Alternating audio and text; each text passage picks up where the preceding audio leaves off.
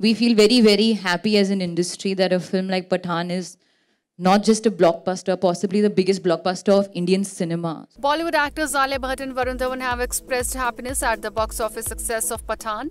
I don't think we have so much aggression in us like that. I think we are very grateful to be working and living our dream on a day-to-day basis. And we believe that we belong to the audience. The audience can say whatever they want about us. As long as we're entertaining them, we'll do our very best. That's it. And yeah, we feel very, very happy as an industry that a film like Pathaan is not just a blockbuster, possibly the biggest blockbuster of Indian cinema. So I think everybody should definitely clap for that once. And we feel grateful for moments like this and hope to pray that यही होता रहे, you know, box office. Grateful and inspired as well. I think all of us, I think, is just inspirational, right? It's broken Brahmastra's record, Alia.